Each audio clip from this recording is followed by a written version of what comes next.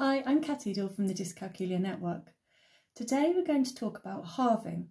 So far in our work on times tables, we've looked at pre-skills, we've looked at multiples of 10 and groups of 10 and the 10 times tables, we've looked at doubling and halving for the 2 times table and linking those together.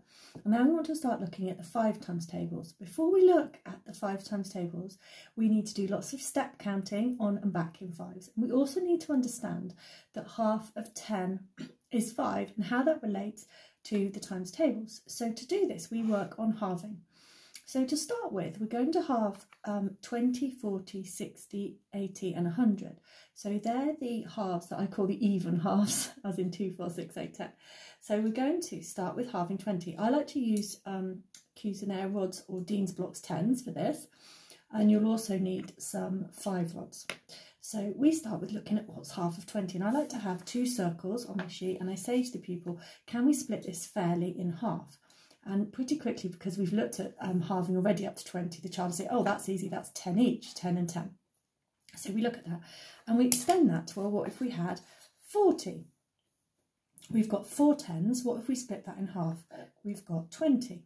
So we keep working on those, so half of 80 is 40 and so on, half of 100 is 50 each. And then we move on to looking at, well, what's half of 10? And again, we already know this, so we're encouraging the child in an area that they already feel confident. We've already looked at this. And they will say, oh, well, that's easy, that's 5, because half of 10 is 5. So we've got a 5 and a 5. So we take our 10, we kick it off, and we swap it for a 5 each. And that's a really important understanding to know that half of 10 is 5, because then when we come to look at half of 30, let's call this an odd multiple of 10, even though they're all even numbers, I know, confusing. If we look at half of 30, we're going to get 10 each, and then we're stuck with a 10 that doesn't belong in either side. So what we need to do is we need to think what we're going to do with this 10, and the children, because we've looked at this already, about half of 10 will say, oh, we could get some 5s. So we can swap our 10 for 2 5s, and then we can share it equally. So how many do we get? When we share 30, we get half of 20 is 10, and then half of the other 10 is 5, so we get 15 each. So we can take that up to something like what's half of 70. So here's 70, here's my 7 10s. I've got 7 10s, the children hate when they go the wrong way around. Here's 7 10s. We're going to split that equally, so you have 1, I have 1. They might do it bit by bit, or they might say, oh, well, I know that half of 60 is 30.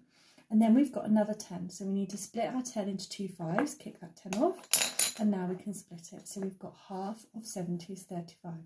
And being able to halve all the multiples of 10 means effectively the child can work out what their 5 times tables are from their 10 times tables. So it's a really great skill to learn.